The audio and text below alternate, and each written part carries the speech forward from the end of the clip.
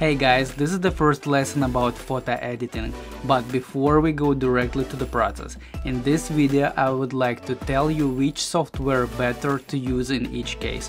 Of course I will explain everything using Adobe Lightroom, Photoshop and Bridge. The mood of the video is that you don't have to see it and write down any specific details, but you have to listen carefully, because I will try to explain you exactly how and what software you have to use in different cases. Well, make some tea or coffee and let's go!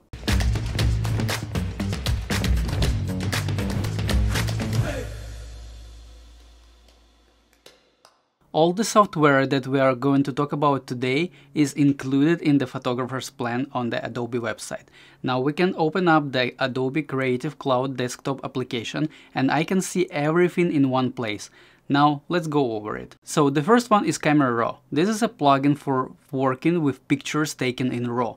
The same plugin opens if you choose to open a picture in Photoshop which was taken in RAW. Next, I would like to talk about Adobe Bridge. Roughly speaking, this is like a Windows Explorer with the ability to rate pictures, or like the Lightroom without the ability to actually edit. So all you can do is quickly look at the pictures and put some stars on them. The next one is Lightroom, where, as I said, you are able to sort all your galleries, give ratings to your pictures, as well as make a color correction of a single picture or 2 or 100 of them at once.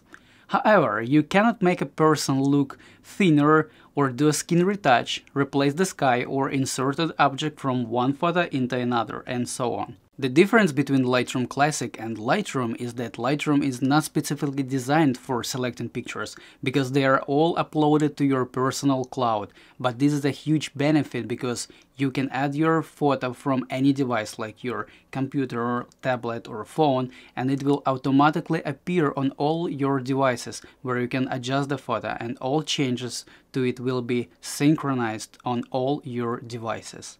And today we will not talk about Adobe Rush at all, because this is the same that Cloud Lightroom, but kind of for video.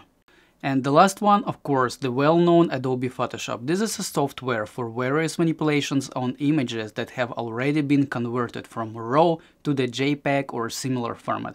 In Photoshop you can do almost anything: skin retouching, removing any unnecessary object from a picture, replacing color, and so on. My process is a little different from how most photographers work, but this is the main idea of the video, that through those differences you will see how to deal with different software, and maybe you'll even find a more convenient way for you to work with pictures. So what does the regular workflow looks like after we have transferred our pictures from the camera to the computer?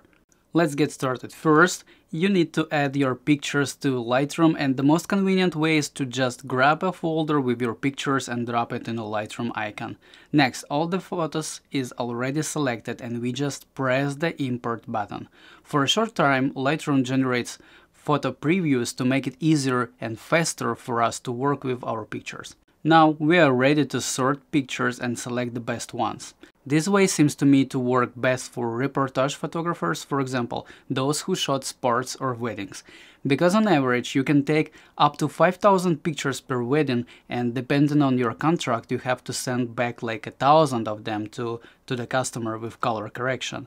And this is where Lightroom comes in very handy. So after all the pictures are selected, we can apply a filter and see only those images that we like. Finally, we can move on to the process of developing raw pictures. Here you can crop the photo and align the horizon. You can play with the light, texture, saturation, curves, adjust the color, and so on. It is very convenient in Lightroom that you can copy the settings from one photo and apply it to another one or to the whole 1000. Just click synchronize and you're done. Here we can apply our favorite presets made by you or someone else. For example, I like this black and white preset and I want it to be in all my other pictures. And that's it. If you want to export all these edited pictures with the settings and convert them from RAW to a JPEG, then we simply select all the pictures and click export. Now we have to choose the folder in which to export the pictures, as well as the size of the photo and their format and quality. But what I have to do if I would like to remove, for example, those ropes from the horse muzzle? Of course, Photoshop will help us. And opening this picture in Photoshop is very simple. Just right-click on a photo and click Edit in Photoshop. Now I'm going to carefully remove this rope and also add some background.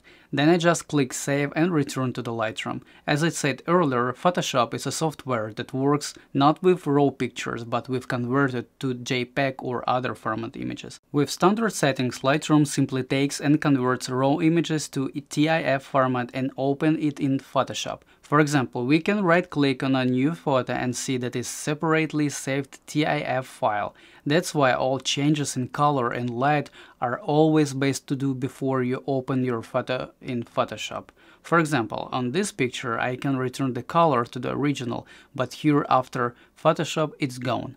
It could be the end of the lesson because this workflow is suitable for almost everyone. But now I will show you what I do with photographs, and maybe it will be more convenient for you, or maybe not, but at least you will know that it's possible to do it in a different way. So why I'm doing it differently? First, maybe this is in the past, but before, in my opinion, Lightroom could overload the whole system and you have to restart your computer or it may crash.